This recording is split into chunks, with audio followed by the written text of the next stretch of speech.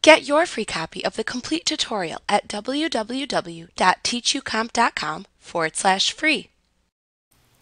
Acrobat's search feature goes a step beyond what its find feature can accomplish.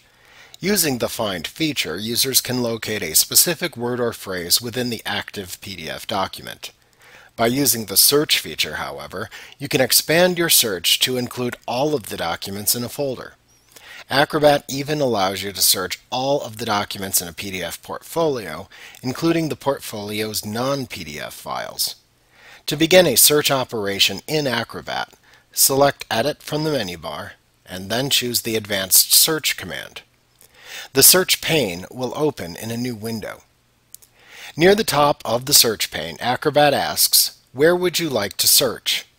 You can select to search the current document, or you can choose the option button that says All PDF Documents In, and then specify whether Acrobat should search all of the PDF documents in the My Documents folder, or on your computer's desktop, or in a specific drive. You can even choose the Browse for Location command and use the Browse for Folder dialog box that then appears to navigate and locate a specific folder to search. Once you have determined where it will search, you have to tell Acrobat what to search for. You can do this by entering a word or phrase into the text box underneath the question, "What word or phrase would you like to search for?" After that, you can check or uncheck the boxes that refine your search further by looking for whole words only, or making the search case sensitive, or including PDF comments or bookmarks in your search. Now, once you've selected the options you want, click the Search button. Acrobat executes the operation and the search pane changes to reflect your search results. At the top of the pane, you will see the words "Looking For" above your search parameters. Underneath that, in the Results section, Acrobat shows you how many documents it searched and how many instances of your search criteria it found.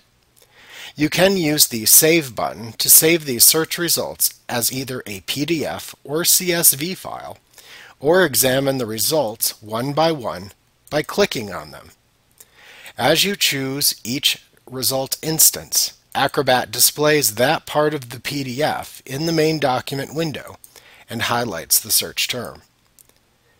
When you're done reviewing your search results, you can click the New Search button to return to the original search pane, and if you want to do an even more specific search, you can click the Show More Options hyperlink at the bottom of the search pane, and Acrobat will give you a few additional criteria that can refine your search further.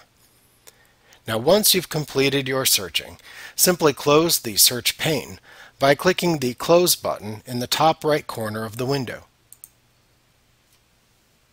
Like what you see? Pick up your free copy of the complete tutorial at www.teachucomp.com/free.